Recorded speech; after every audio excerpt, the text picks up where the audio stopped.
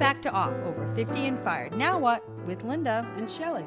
Last time we talked about creating a marketing plan, which identifies what makes you, what makes you unique, in order to ensure that your first impression is both positive and memorable. Today, we're going to continue our discussion on branding, and we're going to focus in on your LinkedIn profile, which now is your broad-based first impression to the world. But before that, what are we going to do, Shelley? We're going to give you our wine selection for the evening.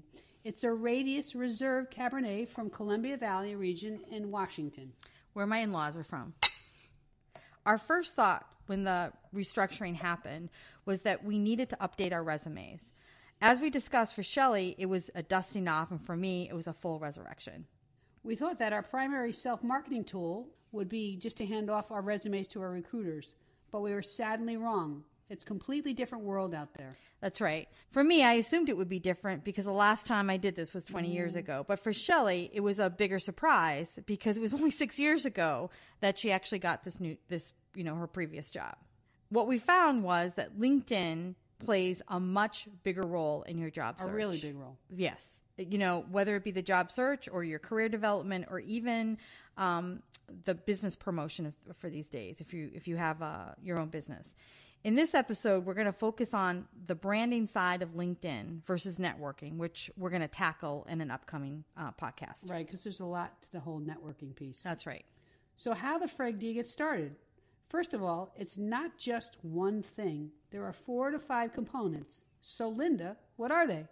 All right, so first is the introduction. There's a large section, and let me tell you, there's a huge amount of stuff in this introduction section. And this is a really important one. What's the very first one, Linda? Your name. Make sure you got your name right. That's right. You got to have your name right, spell it correctly. And then the second thing is your picture. You want to make sure that it's professional, but you're also approachable. You don't want to scare people off. You don't want to look like a Debbie Downer. You just, want to make sure that you don't scare people away. Right. So one way to actually distinguish yourself is a display or background header. And this is important because it can actually distinguish yourself. And within your picture, there's the display background header, which a lot of people don't know that you can actually change that out from the default LinkedIn graphic, which is that light blue with the connecting dots with another graphic that may be more personal to who you are or where you're from, and it will be able to make you more distinct and have you stand out. What else is there, Shelley? You also need a headline. And your headline really is just about a short description or overall descriptor that really crystallizes your area of expertise. So for example, you could be a global analytics leader. You could be marketing strategy executive. You could be digital and e-commerce thought leader. Right. That's right, Shelley. And everyone also needs to include their current position or title. You should always have a current position. Your most recent job or project, whether it be paid or not, you need to show activity. Activity is really important. You don't want to be idle. No, absolutely not. And then the next thing is really about your education. And here, we're only doing a high-level thing. So it's not the nitty-gritty. The details come later. So it's what are the final elements of the introduction section. The next one is your location, which is where do you currently reside or work in. And that's really done by selecting a zip code.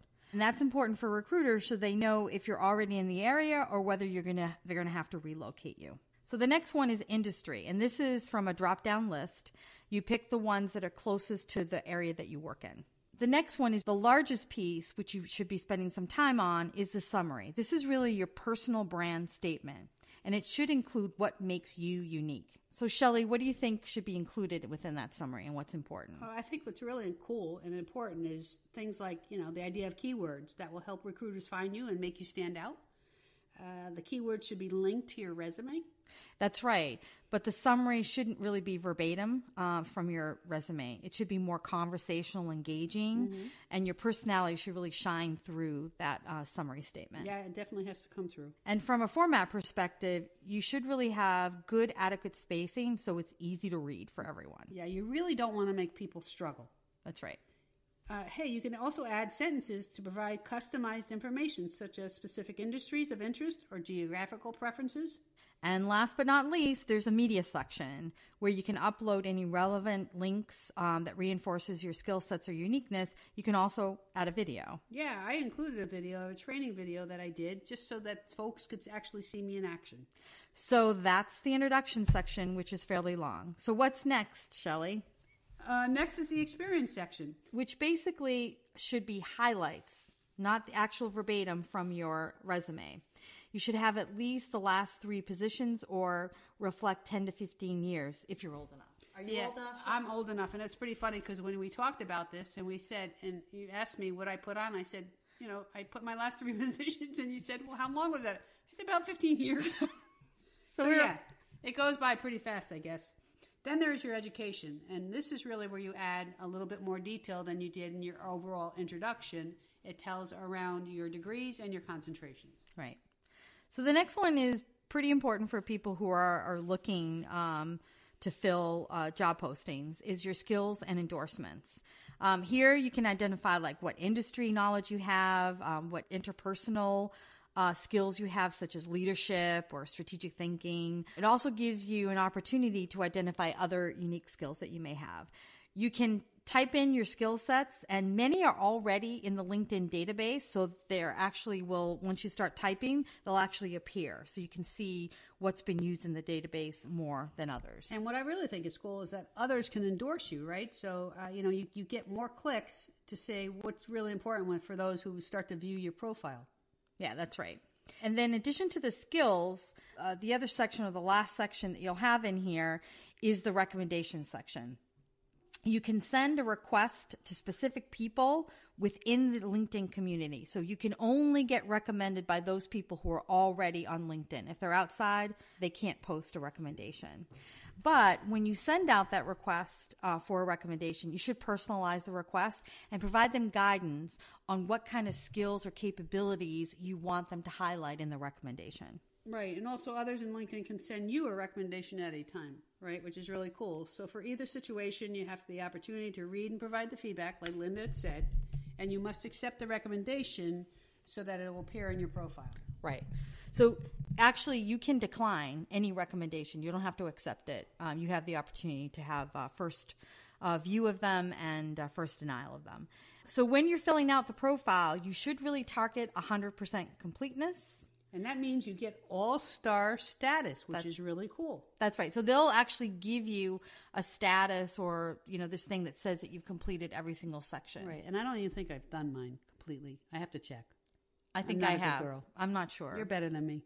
Of course I am. Okay, so now let's move on to the technical part, the important settings.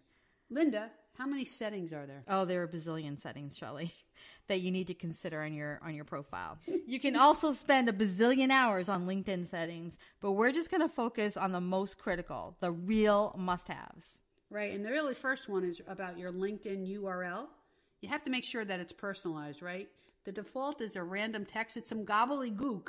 Right. And you want to have yours be personalized with your name. And also it's easier for people to find you. Yeah. And it looks better on your resume when you include your instead LinkedIn. Instead of gobbledygook. Exactly. That gobbledygook. So if you want to do that, the way it should look is it should be www.linkedin.com/in/your name. That's a lot. I know, it's a lot. It's not really hard, though. No, it's not. It's not very difficult at all to do. All you have to do is go into your LinkedIn profile. You click on edit, which is the pencil icon, and then in the upper right-hand corner, click on edit URL. Just replace the random gobbledygook that Shelley talked about with your first and last name. So those checking out your profile, this is a real quick way to let them know that you're computer literate. Yep, that you're savvy. Computer savvy. Savvy is important.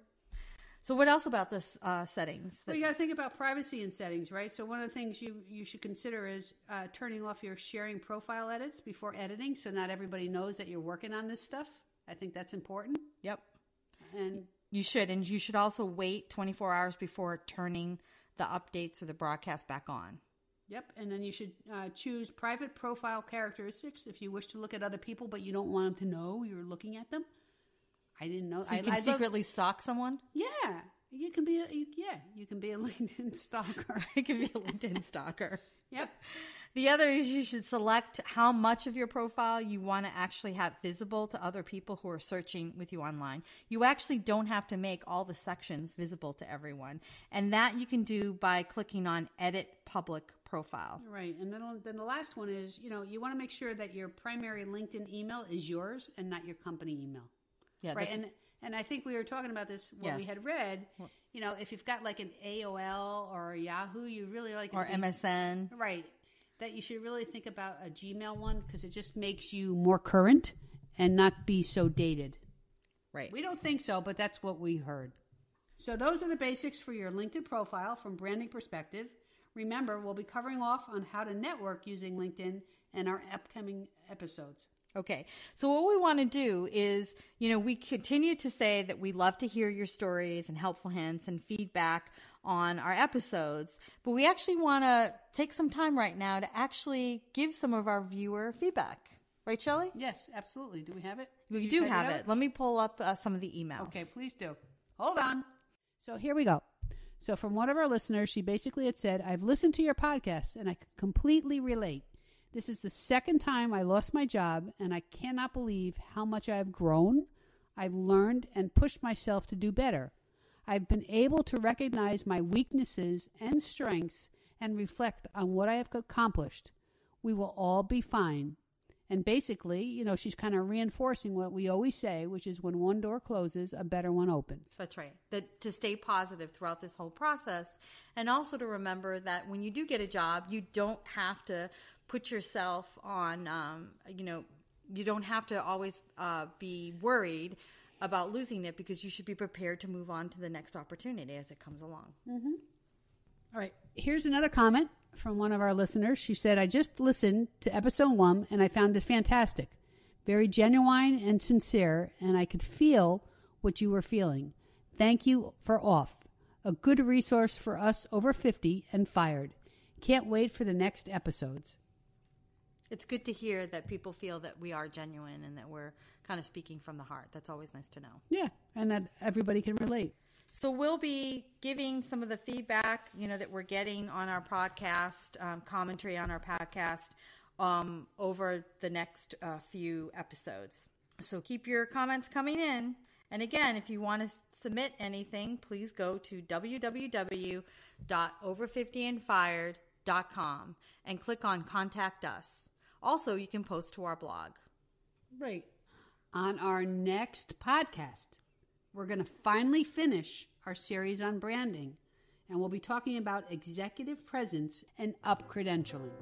Thanks for listening. Bye.